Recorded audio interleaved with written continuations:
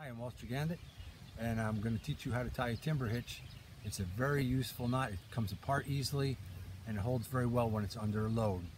It was used by the old-time mountain folks, actually all over.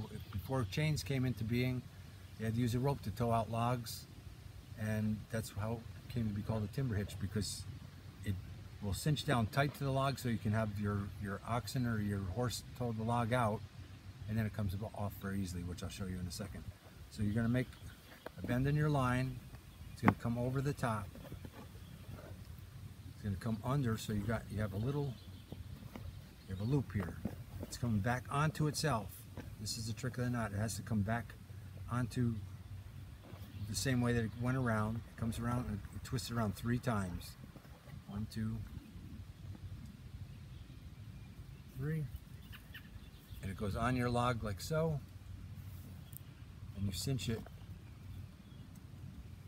so it's cinched down, and all of your twists come all the way around it, and it will just hold like the dickens. You can tow that log out and it's not going to slip and come off your log, and you have to get it to come off.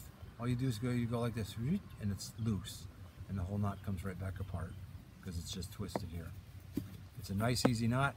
If you're doing primitive trapping with a snare and you're using a lifting pole, this would be the knot that you put on there, because you can take it off so easily. I'll demonstrate the timber hitch one more time. It's used for holding a line that's under tension. So come around the underside, come over the top, and I do 3 twists. 1, 2, 3. And you just cinch it down. You can also use this knot on the bottom limb of your bow, so you can adjust it.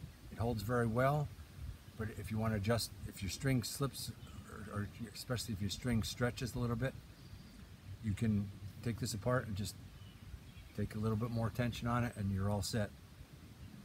It's a good knot, very useful in the bush. Thank you for watching.